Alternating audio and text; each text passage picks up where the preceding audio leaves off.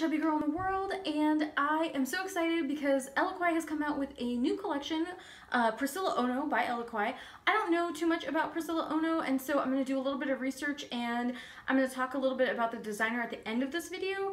If you're someone who just wants to get into the clothes and know what my opinion is of them and like what I think, then stay tuned for that, and we'll have a little bit of kind of...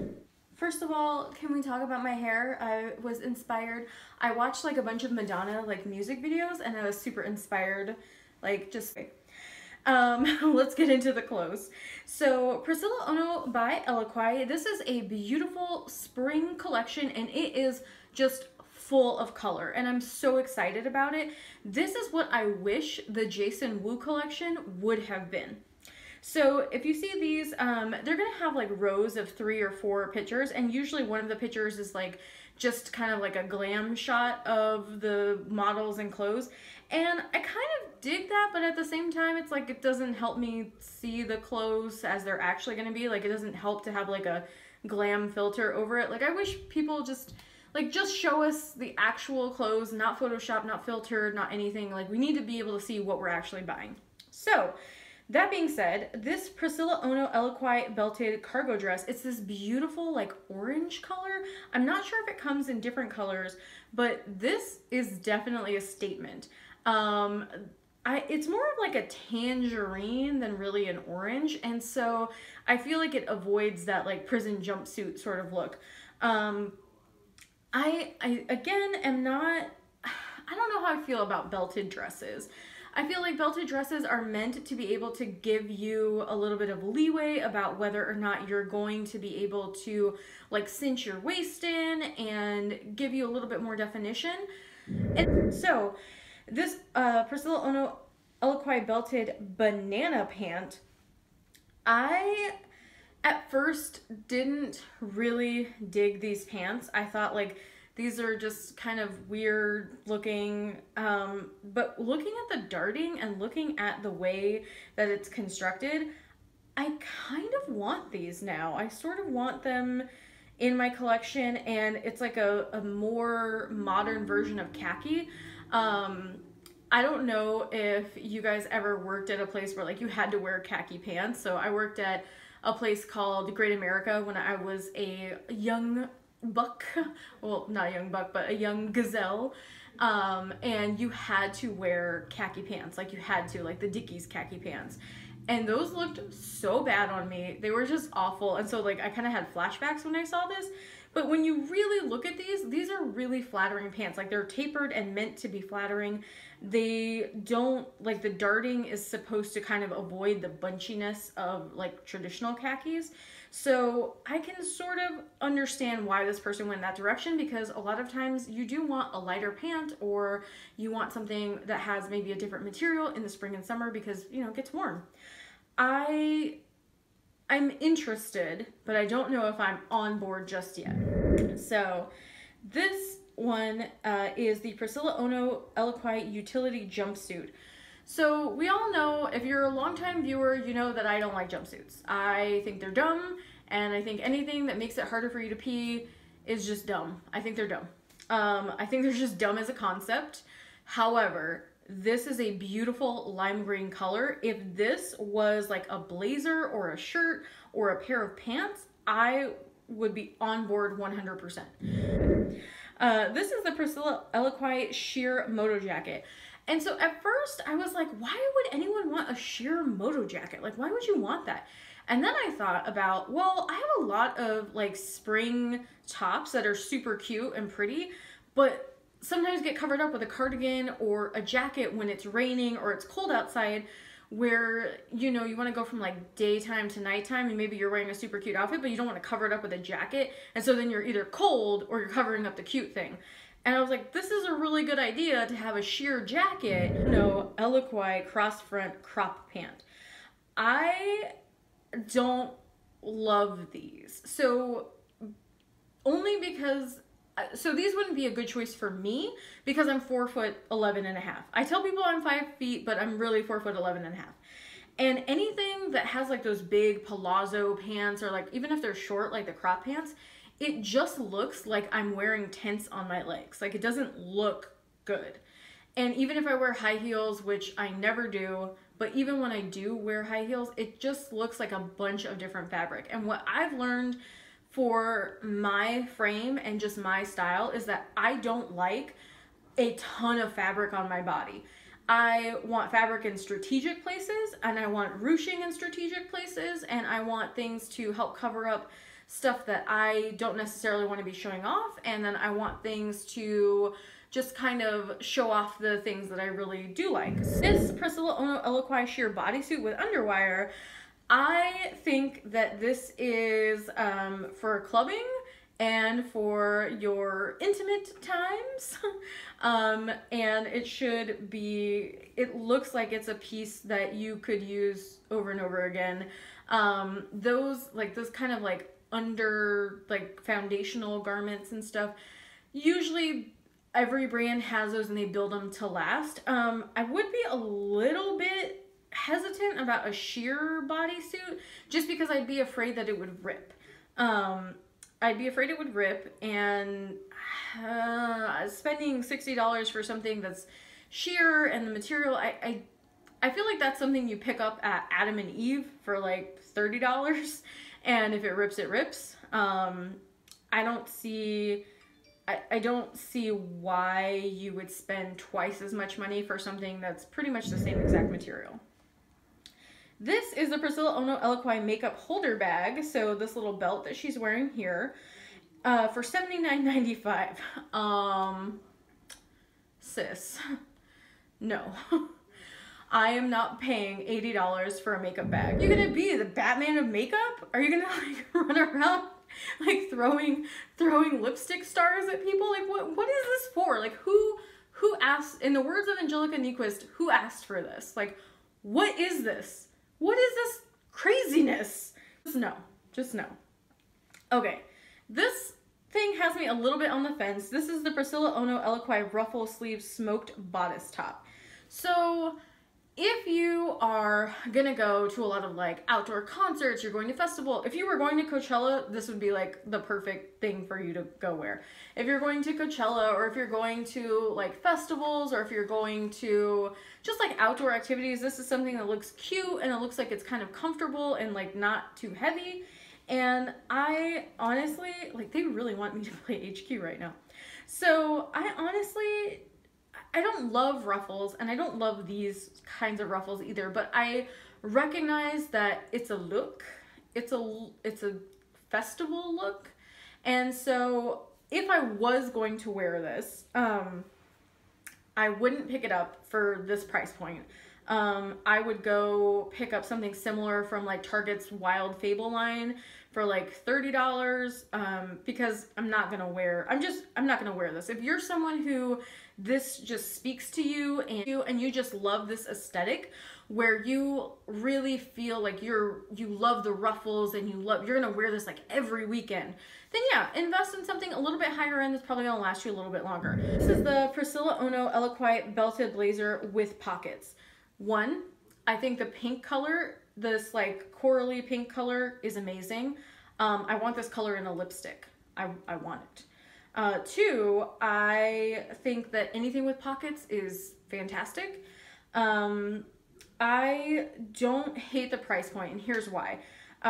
Blazers, you're gonna use over and over and over again. So I purchased this blazer from Simply Be for probably around the $60 price point about 3 years ago. It's still a little too big for me now, but I kind of like an oversized blazer, and it does have pockets. This is a Priscilla Ono Eloquii sheer collared shirt, the blue one down at the very end. Again, $70 for a sheer blouse just doesn't make any sense to me, because again, Target Wild Fable is probably going to come out with a dupe for this if they don't already have one. And just that price point, it doesn't make any sense, because again, sheer material is going to be made out of like nylon, and I don't think there's that many differentiations in between grades of nylon or rayon that are really going to like make it a long-lasting garment. This is the Priscilla Ono Eloquii belted palazzo pants. So we talked a little bit about how I don't love the idea of palazzo pants or the, you know, lots and lots of material. But again, if you're a very tall person and you're someone who struggles to find, you know, pants that are maybe like loose fitting, and you're really not into any kind of like bodycon, and you don't want tight pants, these might be a good option for you. But frankly, to me, it just looks like you're wearing a giant skirt. Like, it doesn't, I don't dig it. I don't dig this particular set of pants. I don't dig it. These ones though, the Pricilla Eloquii cargo pants jogger with belt. So we saw the blazer before, and this model's wearing that pink blazer, but she's also wearing the jogger pants with the belt. So I kind of get jogger pants, but to me they're a little too close to harem pants, which, let's just not talk about harem pants. Like, let's just pretend harem pants never existed. Should we? Yeah, let's just pretend that.